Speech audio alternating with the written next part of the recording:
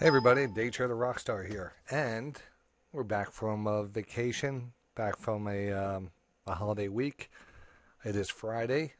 Typically, I put out the HBS watch list. I was off this week, as you might have known. Hopefully, you've known that, and this wasn't surprised of the lack of coverage. But I'm actually excited to be back here in the office, and it is, like I said, Friday. Coming up on normally would be the close, but the market's closed early today. But if you take a look at the chart, you see we actually closed on our highs.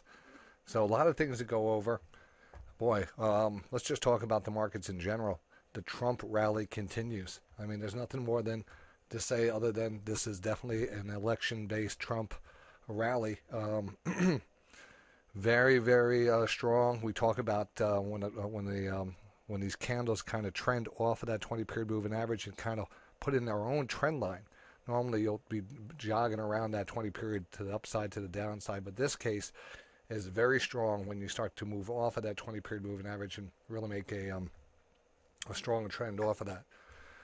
And it's everything right now is just continued to be very bullish. It's one of those difficult situations where you're trying, to be optimistic on how things are working out, but in the back of your mind that this probably won't last forever, and there's a good possibility of a pullback in early December, and we'll go into that more and probably on a second video that concentrates on this because we still have a few days until then. But this is a very bullish a very bullish time of the year. The Thanksgiving week, the Christmas holiday season. Now we have the new presidential election, new administration, the first 100 days. So there is, and this market has been very strong. So we're not here to guess when it's going to pull back. Right now, most of the indicators are extended, but But take a look at this weekly. Actually, the weekly is actually very bullish here, very, very bullish on the weekly. And again, all-time highs across the board. I do believe the monthly is up there, though. The monthly has been embedded up there, and we've seen this before. We've talked about, the post-election rally. I think the majority of the people at Day Trading Radio did expect this market to go up after everything was said and done, after the election was over with and everything kind of settled in. But if we look back on that daily chart, it did not take one day, one day when this rally started, and it hasn't looked back since. So, the time that pullback won't be the easiest thing in the world to do, and not that we want to do it. This thing could continue to move. And like I said, I was just going to show you the monthly chart.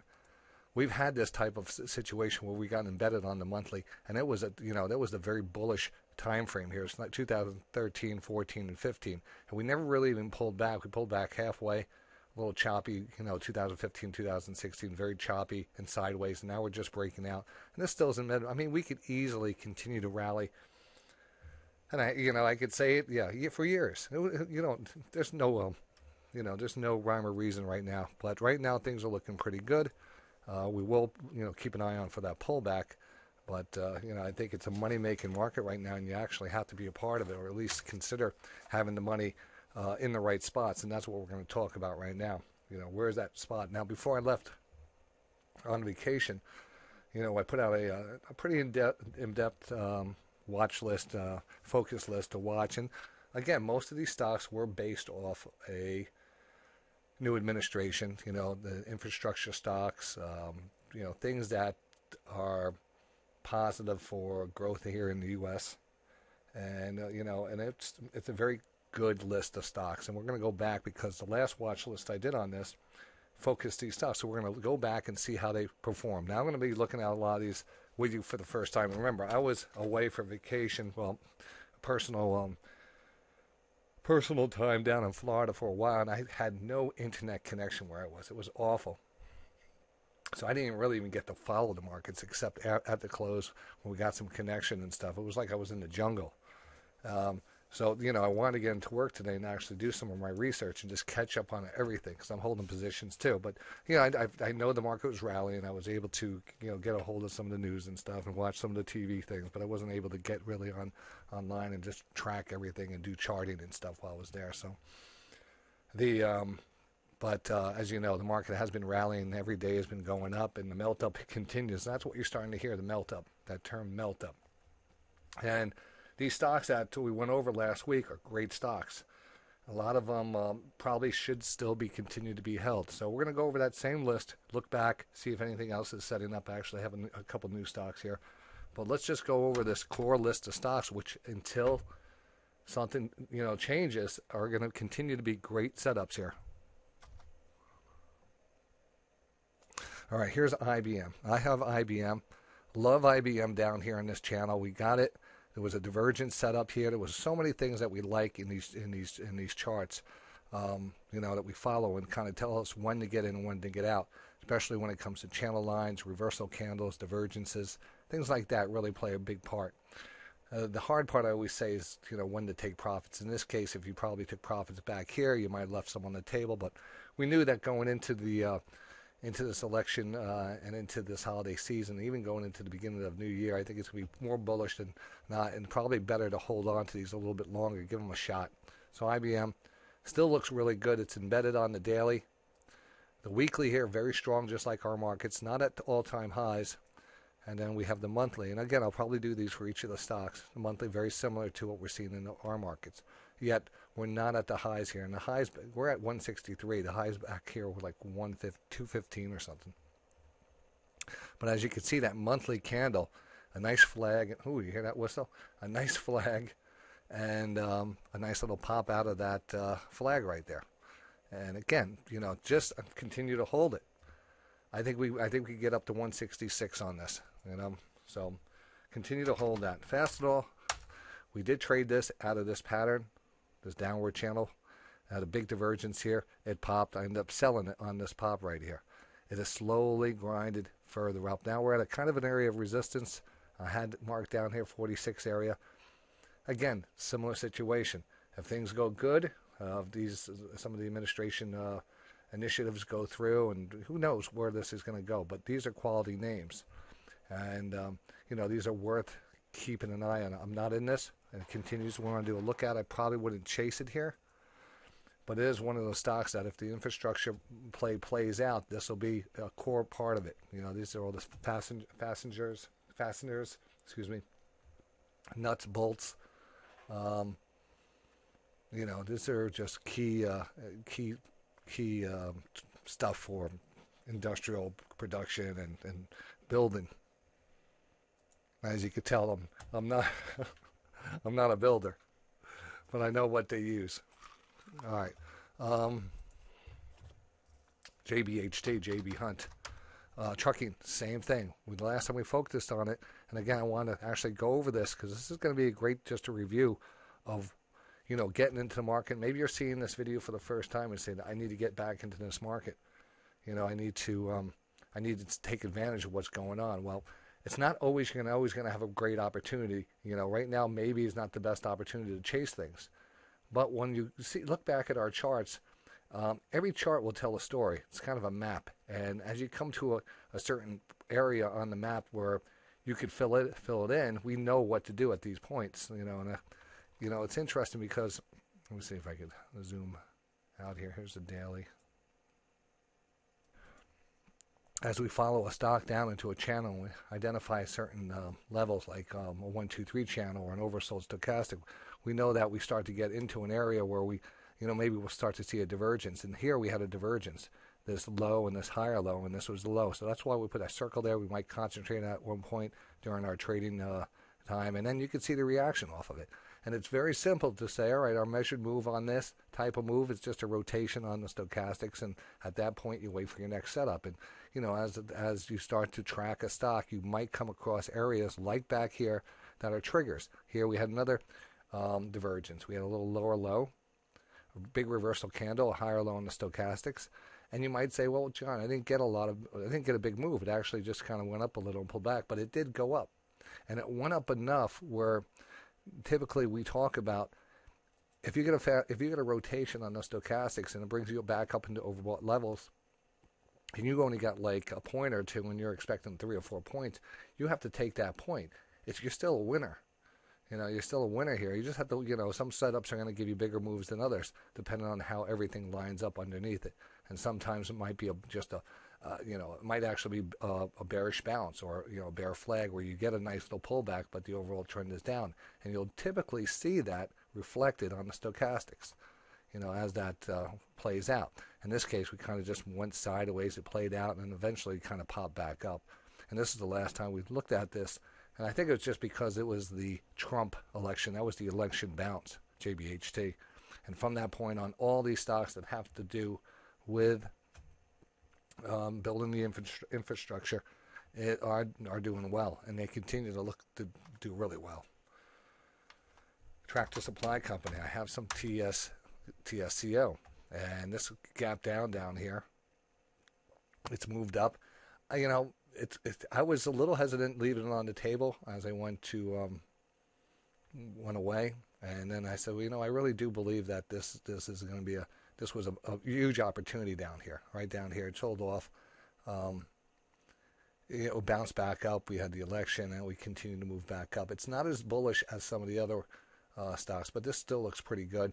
I probably will end up taking this off this week or next week. If we get a little pop on Monday, I'll probably end up taking this off. I think I have options on that. I haven't even opened up my thing here. Hold on a second. All right, so I have three January 20, 2017 70 calls. So it's at 74. So we're doing well on that. And again, that's another situation where I have to probably end up taking that off. All right, here we have Budweiser. Budweiser, we picked it up on the move down here. Gap down. Picked it up down here. I got just two $100 calls to expire on 12/16. So I like that a lot. 103 now, so we're making some money on those. And again, it made this Budweiser here made a lot of sense. It pulled back really hard. I figured you can't. This is where you have to take advantage of quality names. A little overreaction with the election and the Mexico connection here. But this should move back up at least to the 20-period moving average. 105 I don't think is going to be an issue at all on this. 107, if we get 107, it's gone. But I think 105 is going to be, probably have a good shot of getting that early next week. So we continue on here. I'm just going down the list with you. Let me see why it's not jumping over there. Oh, here we are. We have ABBV, ABV here. Started a position on this before we left. And again, it was a drug. I don't have too many drug companies. So I took a small one on this. And, it moved down a few days. It didn't really get any bounce, but that's the nature of the drugs sometimes. The other things might be in focus and the drugs get left behind. Or if the drugs are in focus, well, then you're in luck. What I have on these here. February 17, 60 calls. So got them right in. It came down to actually 58, bounced back up. We're back above 60 until February. I think this pullback is great. We start to measure out a couple of trend lines. It's kind of a sloppy area here. Could we gap down? There was really not much here to look at except maybe a slight divergence between this low and the higher low that held to that 20 line. We popped really good, and we pulled back. We started our position on the pullback off of maybe the potential trend line here, but it wasn't really easy to read that top trend line. But you can see there's a reason to look at this area. It's very close to this pivot. This pulled back, held it. We chopped it. Now it looks really good, and we're oversold on the daily. The weekly is bullish. Again, we've concentrated on this one because of the recent pullbacks. Every time we pull back on the weekly, it might chop around a little, but then the overall move up here, as long as we don't get overbought, is going to be up. Same thing here until we get overbought, and then it pulled back. So we have some room to run here. I'm just looking for a nice little bounce. If we get back above 65, that'll be great. But you can see the logic behind this very easily. The daily chart looks great, just getting oversold. So everything here looks actually good. It really depends if some kind of weird news comes out on this, which that is, that's a deal breaker on all accounts. Now, the REITs haven't really been playing out. They have gotten back into an oversold level. Are they about to move? These are nice patterns, but interest rates can have an effect on this. They're talking about, the probability of an interest rate hike in December is way up there. And especially now with the markets ripping higher, there's even talk of a 50-point basic rate hike, basis point rate hike. You know, who knows? You know, that would probably shock the market a little. But overall, you know, that quarter point is probably already baked in. The AVB, if that is baked in, I would say these are actually going to start to move up.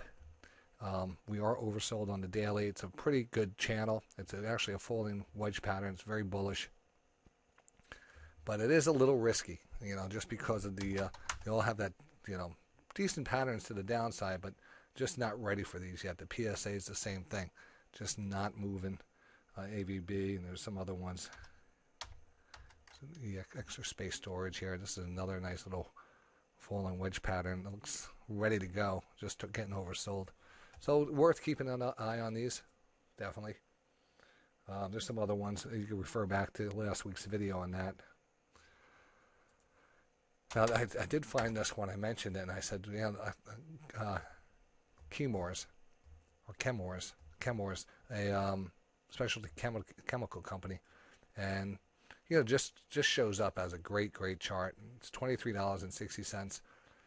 Probably worth, you know, I'm going to start watching it. It's not I'm going to chase it up here, but it just has been continuing to move. It's a recent IPO in 2015. Recently broke through that 16 IPO price.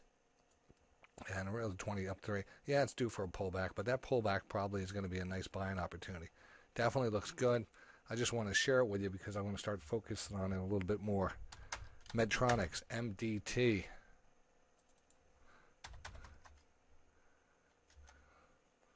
I'm trying to wonder if I got Medtronics. I just remember that from last week, but no.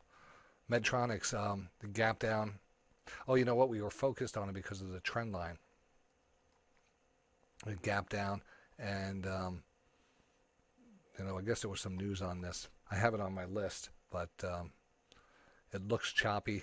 It might be, you know, it looks like maybe a possible divergence playing out here, but you know, not really interested until it forms a better pattern at that point. BAX, Baxter International, looks really good. Now, the market did rally for the last, you know, continue to move up. If we just take a look at the SPX one more time, you can see that last 5 days have generally been higher. If we look at BAX, just a relative look at it, you know, this one chopped around a little, went up, broke down, popped back up, chopped around, staying within this bigger channel.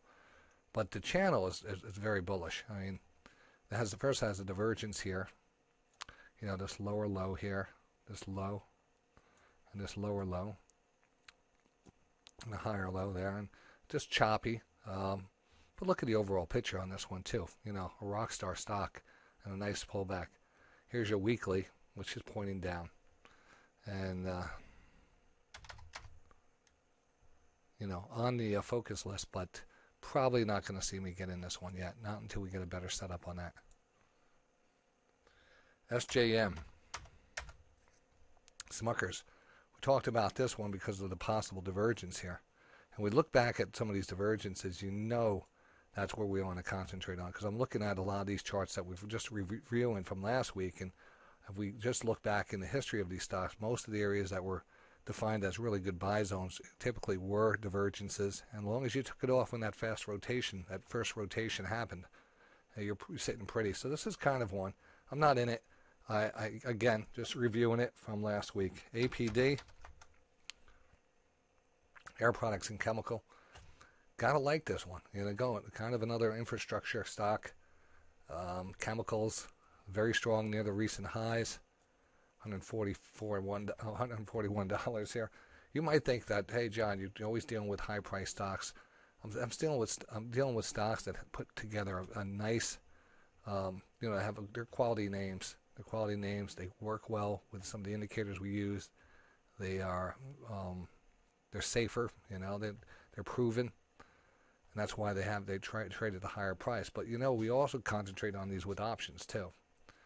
So there's different ways to approach these stocks. The main things is these patterns, the patterns that play out. You know, APD, I like it. You know, I like it a lot. It would be a setup where you believe in it. and that you would want to hold it longer term. You know, if you wanted to trade this, then you probably want to be careful on that 60 minutes a little extended, and each time that 60 has been giving us a little pullback. But, you know, same situation. These stocks that have, you know, kind of have this bullish infrastructure play behind it are continue to look pretty good and could continue to look good. Here is Boeing, same thing. This is a series of higher lows on the stochastics, and that represents a longer term trend. And now once you start to identify a higher low, that's just very bullish, meaning that trend's probably going to continue with a rotation higher, and it's going to continue. At this point, Boeing probably going higher. You know, got recent highs way back here, 2015 highs, not that far.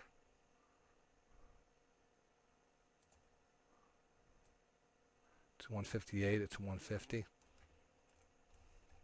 And you know what? The skies could be the limit on some of these.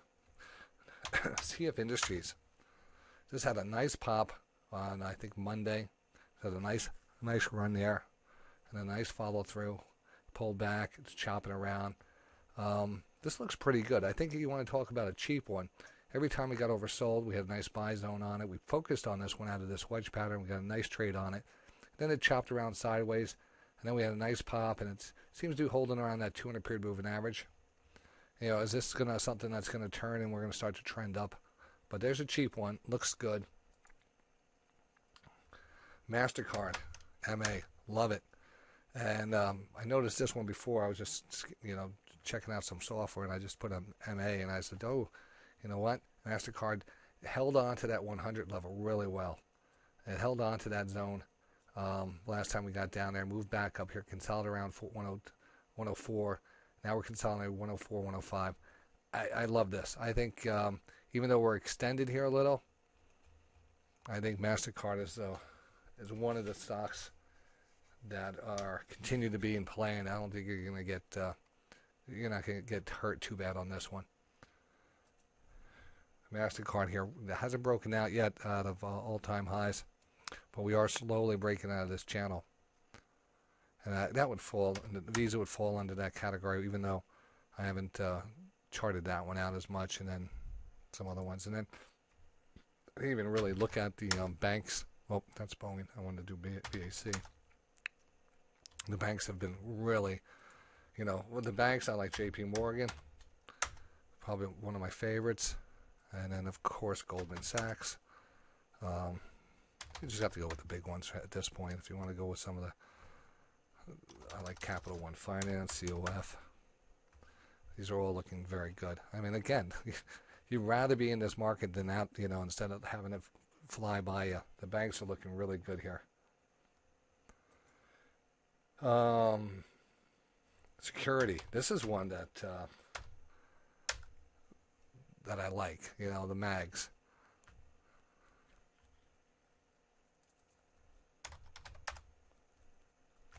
Mags.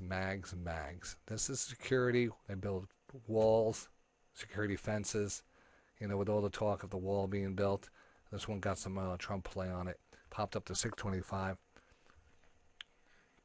Actually holding this one back in the, you know, when we had the terrorist attack, and we put a focus list on this. I picked up a couple of mags. It was one of them, and I have a couple hundred shares on it. So it's doing really well.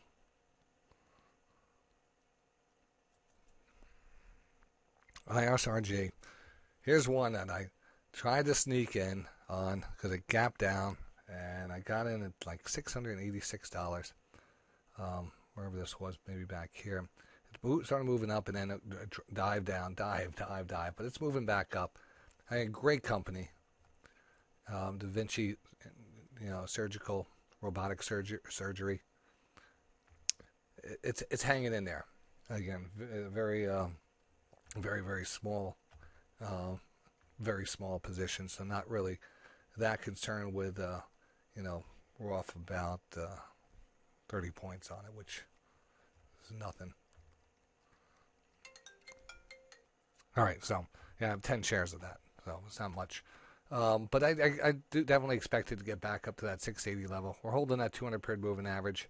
We'll probably get out of this channel.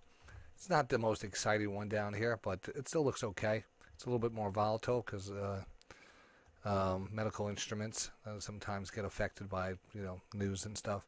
You can see the last two channels here broke up, and overall this one continues to move higher, but not really on my focus in my focus or in my crosshairs right now.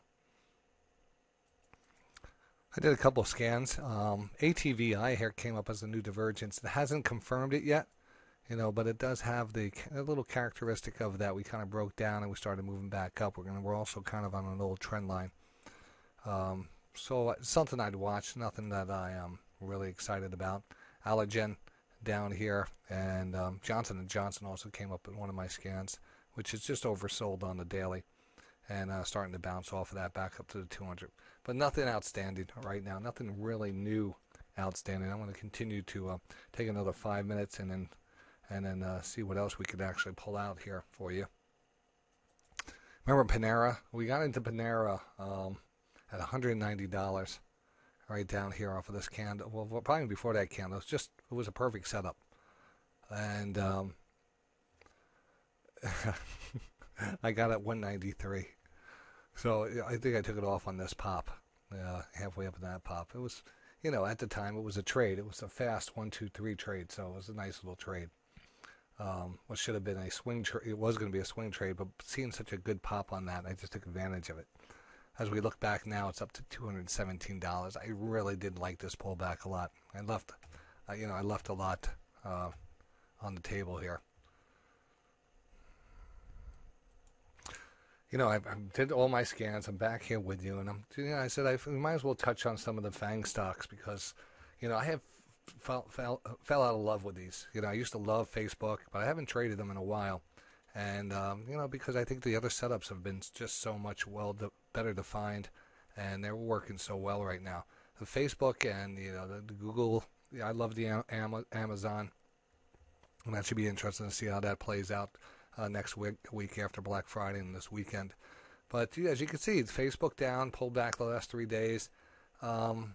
This is good. I think we just have to get a better setup for it, for me to get really interested in it. 60-minute time frame. It looks like we could be setting up for a little divergence, but the daily is pointed higher. Anything can happen here, Really anything can happen. Look at that one. Apple, AAPL. Same thing. Nice pullback. Actually, a divergence, a rare divergence on an Apple stock, which is really, I don't know if I mentioned this one or I mentioned the last, because there was actually a couple divergences on Apple. And as you could see, I remember them, because when you see a divergence on Apple, you got to pay attention. Here was a great one with that gap down and off to the races it went and got overbought and then moved sideways, pulled back. This was perfect. Everything working great. Here's an oversold divergence. Move back. So, you're kind of extended here. You should be taking it off of that divergence. There was a divergence back here too, and it does again rotated back up. All three divergences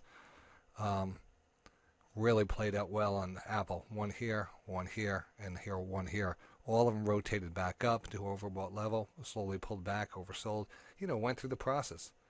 Divergence, got overbought, pulled back a little, chopped around. But the truth is, recognizing that buy signal, is it worth going in after, on Apple right now? Possibly. Apple has to come, has to step up to the plate sooner or later with something big.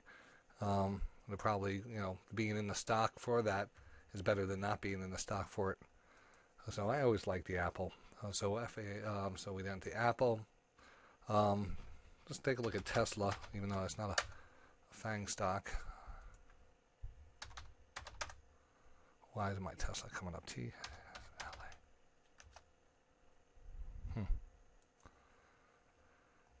Here's another nice divergence.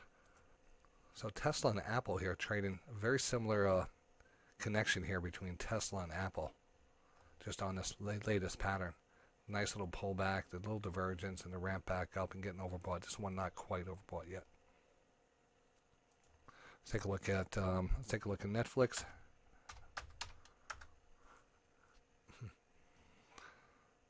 Pulled back after the election, pushed up. Yeah, again, not that excited about it. I'd be more excited about Netflix if over time I find it, maybe back down here. Look at this perfect 1, 2, 3 channel. It's 1 pivot, 2 pivot, 3 pivot, 4 pivot. It's right in the middle of that channel. Do we get down here? Do we break out? So, and then of course Google or Alphabet, and same thing, little pullback, pushing up, but again, I think you got to stick with those infrastructure stocks. You got to continue to go with what the list that we're out, and we'll add some new ones to it as they set up. But these are not set up yet. You could definitely day trade them. You could do your thing with them. You could take your shots with them. But not falling into the criteria that normally I'm looking at this point right now. And it will eventually. It will. Just that's what we have to just bring the best. Bring the best. All right. So that's it. That's going to be it. I'm going to work on some other things while I'm here. I want to get this out to you today so you have time to go over it over the weekend. Just remember, though, the market here is extremely bullish. It's hard to gauge that pullback, and when it does, we have a great list of stocks here, and there are going to be other ones lining up. But right now, everything is, really extended, and that's not a bad thing. It's a good thing. It's a good thing because you can feel the strength, and momentum usually brings on more momentum, and this thing could go a while. We're going to have our down days and stuff, but overall, these, the thing we have to concern ourselves is news. If that news gets out there, and for some reason the media gets a hold of it, they start smelling blood, and the sharks start circling, and you just start to feel weird about, the situation that's mostly the political situation, then maybe, start looking at another hedge down the road. But until then, you'll be fighting a bull right now, literally. So I'm glad, again, thanks for listening today, and I'll see everyone Monday morning.